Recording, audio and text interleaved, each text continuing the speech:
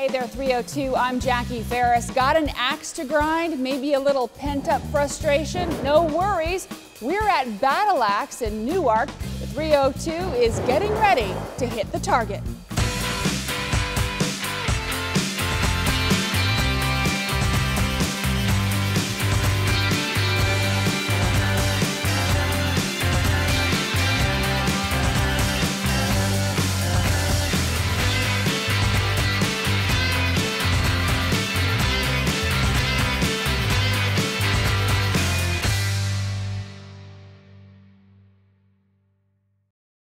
Hey there, 302. We are at Battle Axe in Newark, and we're summoning our inner Viking with a little axe therapy. What exactly does that mean? Well, you're about to find out. I'm joined by the owner of Battle Axe, Mike Evans. Mike, thank you so much for allowing us to come on in. No worries, anytime. So let's start in the beginning, the history of the axe. There's a lot of very interesting history that goes all the way back to the Vikings. Actually, long before then too. It was actually a prehistoric tool that they used, either like flint-knapped stone or just regular stone that they would grind down. And they would use it either in the hand or eventually tied to a handle, kind of like we have now. And eventually, around, I would say, Bronze Age or so, it turned into a metal head on a handle. Now we have one in front of us here. Now, a lot of people at home would say, what's the difference between an axe and a hatchet? Typically, it's the length of the handle and shape of the head or size of the head. The head of a hatchet is usually a lot lighter because it's meant to be a one-handed tool, or in some cases a weapon. And it's, like I said, they usually it would have one blade on it. They call it a single bit head instead of a double bit head, because the length of it would point a blade basically right at your head while you're using it, and that's not usually safe. But hatchets are typically about 17, 18 inches long with a lighter head on about 1.25 pounds to 2 pound head, and used for chopping wood with one hand, basically, for like kindling, and just a small backpack, usable tool. So the axe therapy started a long time ago. 2006, yeah. Right? 2006 is when our neighbors to the north, Battle, actually started backyard axe throwing league. We started with just a couple friends in this gentleman's backyard, and it went from probably about 10 or 15 people to a couple hundred very quickly. He realized he had something bigger on his hands than just, the standard backyard gathering. So he, mustered up some money and friends, and they bought a location, and it's all been uphill and downhill from there. So it spread like wildfire. Pretty right? much, yeah. You can find one of these in just about every country, almost every city across the globe now. Recently went to Ireland and found 3 of them. Wow. So yeah. So how did you get into this? I've always been into crazy backyard sports like archery and knife throwing, axe throwing, tomahawks, things like that. So this was sort of a natural progression for me. And when I realized that no one was doing this in Delaware, I just jumped at the chance to try to bring the sport to Delaware and also, be the first. So tell us a little bit about the facility here. So we have about a 7,000 square foot throwing facility. We have 10 lanes in here with just 20 targets, and we can fit 10 people per lane in here at a time, so we could probably do about 100 people over a two-hour span in the facility. This is the only one in Delaware? We're not the only one, we're the first. The first? We're the first. So you're kind of like leading the way, as Pretty it much, were. pretty much. We were actually the first and only IATF facility in Delaware. We're actually the only league in Delaware as well. So you have folks from all walks of life that come in, and talk to me a little bit about, the exhilaration of throwing an axe. Absolutely. How would you describe that for the people at home? They're like, oh my gosh, that's cool, I want to check that out. There's really nothing like the first time you throw an axe and stick it in the wood. I've had people scream, jump up and down, you name it. I have all kinds of reactions. We've had an 80-year-old grandmom in here who stuck 3 or 4 axes and was absolutely excited. She loved it. She wants to come back and bring her friends.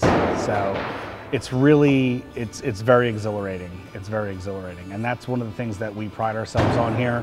We teach axe throwing. So when you come in and you spend time with us, you get a coach for the entire hour or 2 hours that you're here, or 3 hours, it's up to you. And that coach or myself will teach you exactly how to stick an axe. Well, I know that while people are excited about it, you know, it's new, it's different. We're just coming off of Game of Thrones and other television shows that use axe, and they're exciting. But some people might be a little nervous. They might be like, "Is it safe?" You know, how do you teach someone to do it safely? That's exactly why we have someone with you the whole time, to make sure you're safe. And we start the very beginning of the hour with a safety orientation. We show you how to hold the axe, how to hand the axe over or stump the axe. We make sure everyone has closed-toed shoes. There's no tomfoolery or anything crazy going on. It's just very safe. It's actually a very safe sport. If you looked into it, there's very minimal accidents, and we haven't had any here, and we've had probably over 8,000 throwers. I think more than that, actually, but yeah. Now, speaking of sports, when we come back, we're going to talk a little bit about the leagues and how you can get involved. We'll be right back.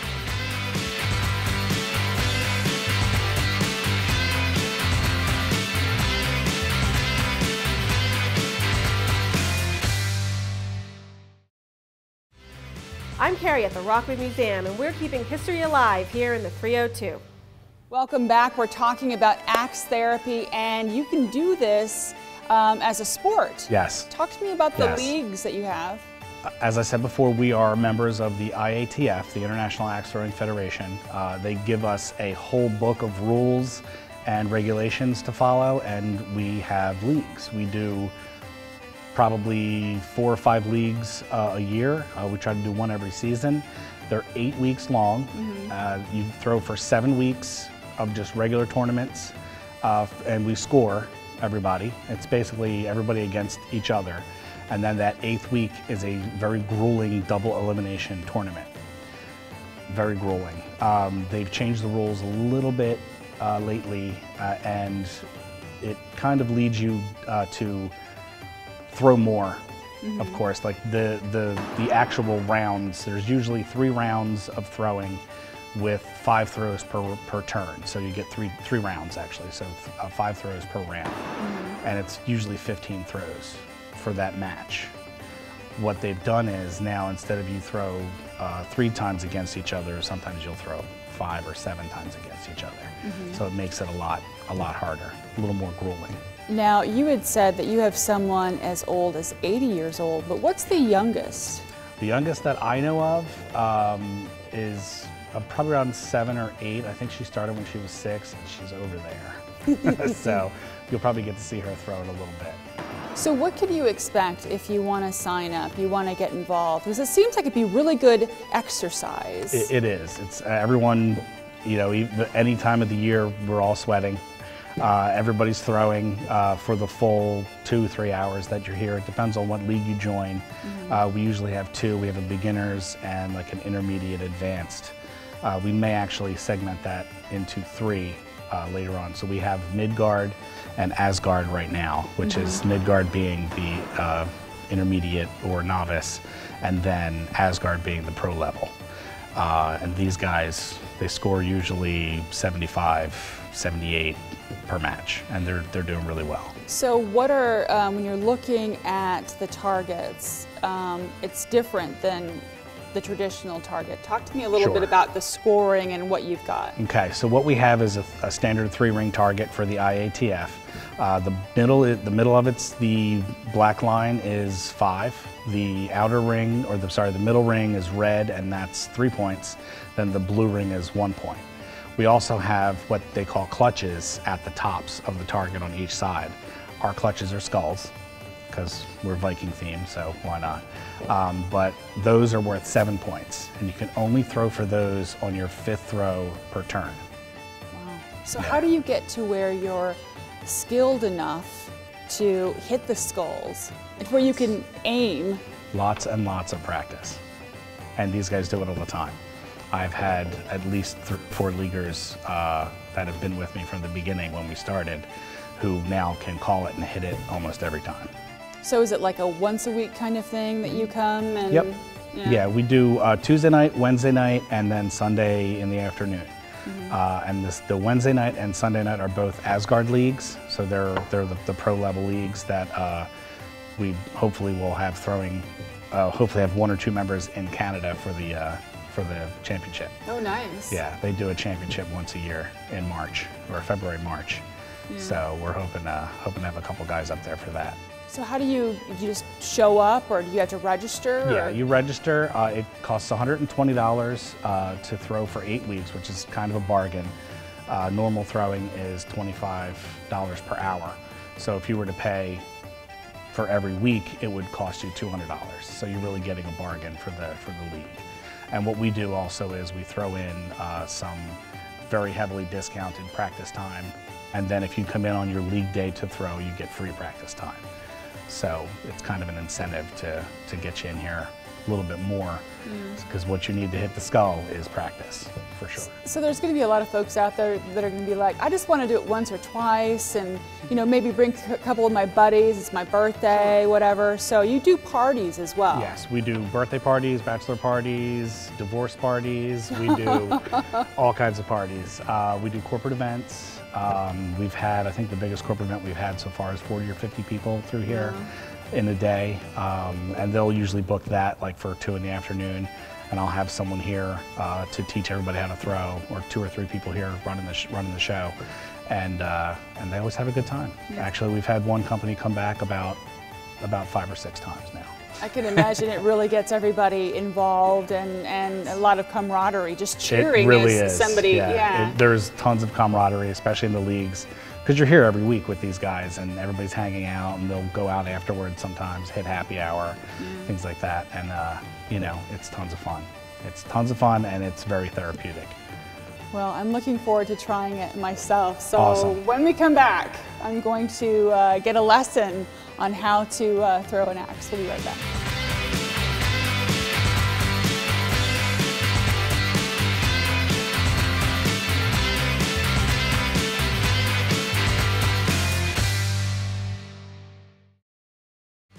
Hi, I'm Gerald Chavis, and I'm swinging and bebopping with the 302.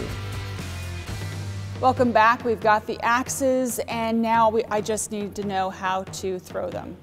So what we have here are the standard axe that we throw with, and also the tiebreaker axe is basically what this is called. So if you were to score the same as your opponent in a given round, you would have to throw. Sometimes it's a round, sometimes it's a match. It depends on what format you're throwing in. Yeah. If it's a double elimination tournament, it's going to be your round. Then you have to throw the big axe.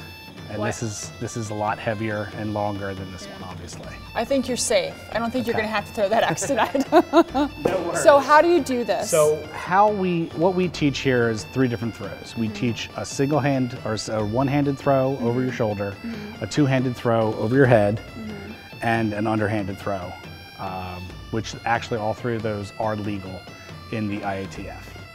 Okay. So what I usually start with is the one-handed throw. Okay. And it depends on how comfortable you are with it. You can try them both, but I suggest either the two-handed throw or the one-handed throw. Okay. So the one-handed throw looks like this. I actually take a big step when I throw, but you don't have to. I can show you how to throw from the black line and just take a little step and still stick it, okay? So, but how I throw is, I always aim, point this basically right at the bullseye, axe right over my shoulder, kind of like I'm back scratching, and I take a big step forward and then throw right at the bullseye. Like release, like right up here? You always want to release kind of at eye level. If you go too high, you won't go over the target, but you'll hit high, and then I have to get a ladder to get the axe down. That's okay, I'll get it for you. But can you give me a demonstration? Sure, absolutely. Okay. So like I said, I take a big step, and it looks just like this. Nice. Did you see that? Bullseye. And of course, there are etiquette rules. You have to wait for everybody to come back across. If there was another thrower here, I would throw my axe, and then I would stop. I wouldn't cross the red line. Okay. and I would wait for them to throw, and then we would both go get our axes. Okay, so, all right, so I start here. So what I would actually, let me show you the two-handed throw too. Okay, show me the two-handed throw. Because I might start you off with that one. Okay. Okay, so the two-handed throw I actually throw from up here. Right about here, again, two hands. I always do hand over hand. Okay. But you can do hand on top of hand on top of hand under, whatever you're comfortable with. I throw it like this, right over my head. Again, straight at the bullseye, okay? A little bit of a step, I lean in and I throw. Looks just like this. Excellent. Step up So to step the black to the line. Yep, right about there. And what I want you to do is just take a little step with your left. My left foot? Yeah, whichever foot you're comfortable with. If you want to go with the right, you can go with the right. But just take a little step, lean in, and throw it right at the bullseye. Here we go. Oh, That was good. Terrible. That's okay. That's okay. We'll get you there. That was still good. You hit blade first, which is easier All right, to is there- adjust. Is there a way to like put more thrust behind it, or is it just Yeah, you you just get have to used throw a to little it? harder. But I think you're in good shape. What I would actually say is start from right where you're standing right there. Okay. Same exact throw, and I think we're going to stick it. My husband would love to see this. Bullseye! Excellent. Excellent. Did you see it? Yeah. Hey, wait, stop. I You gotta wanna take a picture. You need to get a Let me picture with that. Isn't that awesome? That felt really good. Isn't that awesome? Really, it was awesome. What about the one-handed throw? How do I do that? One-handed throw, basically, I would say dominant hand all the way to Okay. the bottom of the axe. All the way to the bottom. of the handle. Okay. And again, you want to keep everything in line. Keep your elbow in. Elbow in. You know, if you cross your elbow out, you'll turn the axe, and it's really hard to stick it this way because the grain of the wood goes straight up and down. Okay. And it's easier to stick. Okay. Okay. So keep everything in line. Okay. And what I actually do is, like I said, I take a big step, but you don't have to. Like right about here? Yeah. So I would say step up where you were before. Okay. For the two-handed throw, right about there. Okay. And I would step with my left foot just a little bit toward the black line as you're throwing, okay? So we're gonna bring it back over your shoulder. Okay. Like and line up, and then take your step and just lean in and throw right at that bullseye. Yep. All right. You got this. Perfect. That was awesome. That was awesome. Thank you so much. How did that feel? I really enjoyed it. It was awesome. Very cool. We'll be right back.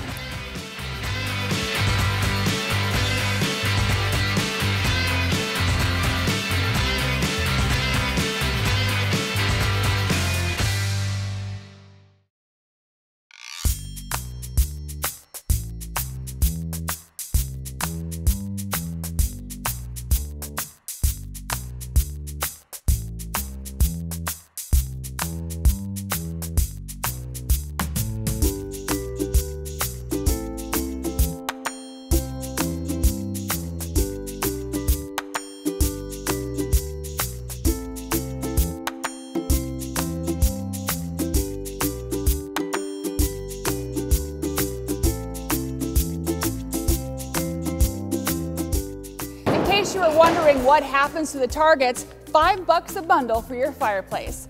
That'll do it for this episode of the 302. We leave you now with a 3-0 crew behind the scenes taking a whack at the axe. Until next time, I'm Jackie Ferris. We'll see you on the 302.